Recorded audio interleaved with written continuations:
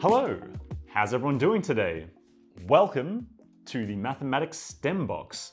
My name is Angus, and I'm going to show you some fun games, puzzles, and activities to explore some ideas in mathematics. The first activity I have for you is called the sticks game. So we start over here with a pile of sticks. I'm going to grab a couple. Let's see how many I've picked up here. I've got 1, 2, 3, 4, 5, 6, 7, 8, 9, 10, 11. Okay, so I have 11 sticks. How does the game work? This is a game for 2 players, or if you like, you can play it in 2 teams where the team decides what the move is. On a player's turn, they can take either 1, 2, or 3 sticks. So on my turn, I can take 1, I can take 2, or I can take 3 sticks. And then it passes to the other player, and they do the same, 1, 2, or 3 sticks. The winner is whoever can pick up the last stick. And that's it. That's the game. So let's just do a trial run, a sample run of the game. I'll have 2 players here, left hand and right hand, and we'll see how they do. So we have 11 sticks.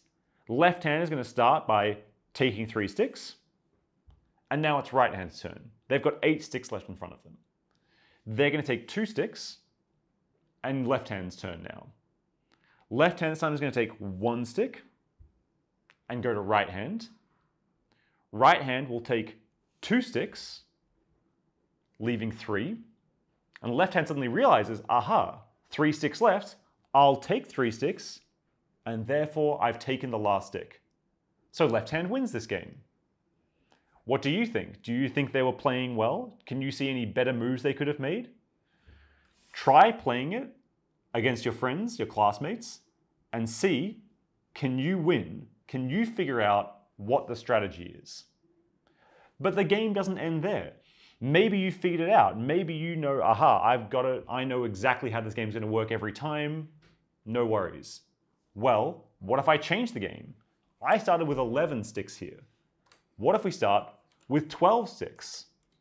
Is the strategy the same? Does it change? Does it matter who goes first or goes second? Does that change? Can you describe how to win? If you know the strategy, could you explain it to someone else and tell them how to win every single time? Even there, the game doesn't have to end. Even if you think, no matter how many sticks, I can start with as many sticks as I like, I'm going to work it out every single time. What if we change the game? This is up to you. I want you to be the scientist. I want you to be the mathematician. Come up with your own variants and figure out, can I understand the rules in general? There are so many different ways to play. Maybe you can take a different amount of sticks. Maybe there's more than one pile of sticks. Maybe you'll come up with something that I've never heard of before, and you'll find something totally new that no one's ever discovered before in mathematics. It's all up to you. Now, I'm sure you're excited to know how to win, but let me give a little spoiler warning before I go into that, because you should try and figure this out yourself. Do the experiments, play the game, and see if you have a winning strategy.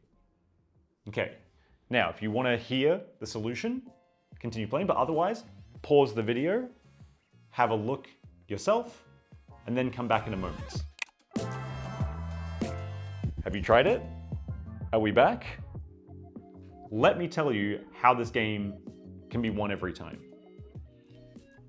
One thing you might notice if you play the game many times is once you get down to 4 sticks, something very interesting happens.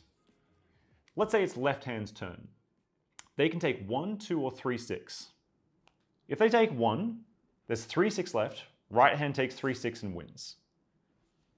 Instead, if left hand takes 2 sticks, there are 2 sticks left, right hand takes both and wins. If left hand takes 3 sticks, then right hand takes that last stick and wins. So if it's left hand's turn, there are 4 sticks left, then no matter what they do, right hand will always win. So 4 sticks is a losing position for the left hand. Let's extrapolate from this. What if there are 8 sticks?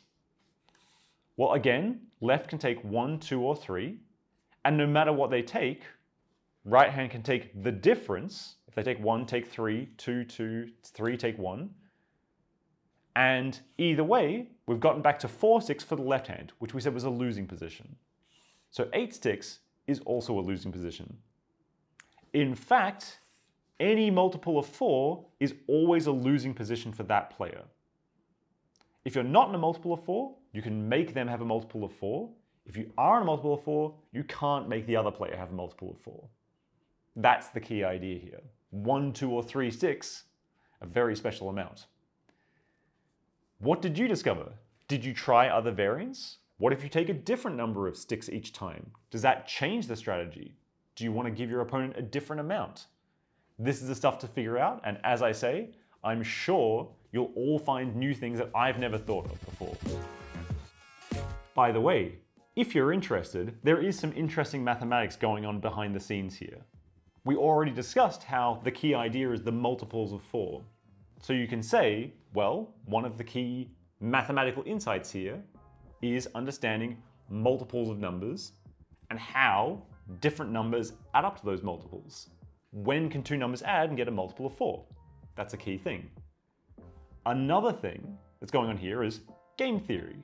How do you decide what a winning strategy is? How do you decide who should go first and second? Does it matter what possible moves you have in a given game? Is it good to have more options? Is it good to give your opponent less options? There's a whole family of games, if you'd like to look them up, called NIM games, which study this sort of stuff. They are well explored in mathematics, and there's a lot of interesting theory behind them. Enjoy your mathematical exploration.